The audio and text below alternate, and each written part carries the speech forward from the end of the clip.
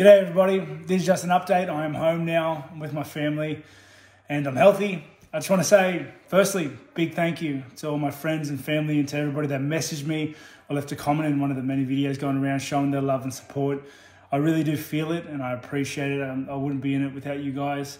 Secondly, I want to say huge thank you to all my team and my coaches. Day in, day out, they're in there helping me get to the fight, helping me prepare for the fight, helping me get through day-to-day battles as well. They're my second family. And want to say thank you to my sponsors. Obviously there's a big lag between fights and my sponsors are the ones that carry me. So thank you to you guys. And lastly, I want to say congratulations to Dricus. He showed up to fight, and I didn't. But that's the nature of the beast. That's the nature of the beast. You can't have a day off. And yeah, is what it is.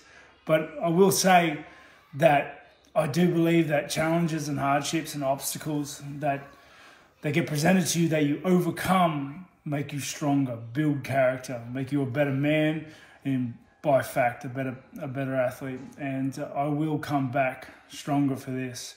And I'll come back hopefully by the end of the year. I want to get in the octagon by the end of the year, to get in there, close the year on a win and bring back the Reaper you guys all know.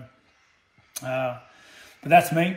I'm going to enjoy the couple of weeks now with my family, just resting and just recalibrating, recharging the batteries, and then I'll get back in the gym and get back to work and come back better than ever. Thanks again, everybody, and stay tuned.